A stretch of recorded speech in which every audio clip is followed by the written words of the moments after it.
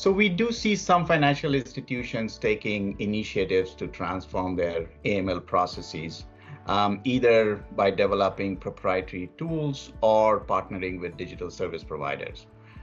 However, a majority of the institutions are still using manual processes.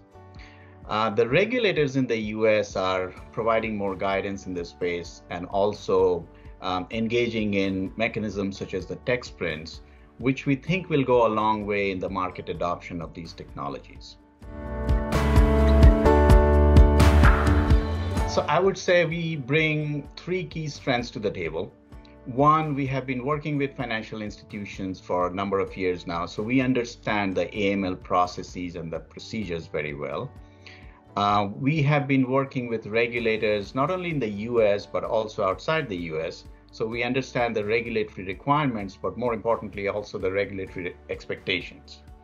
And third, we have been actively considering next-gen solutions in all our service offerings. Protiviti has set up several innovation centers, and we are working with financial institutions to make the AML processes more efficient and effective.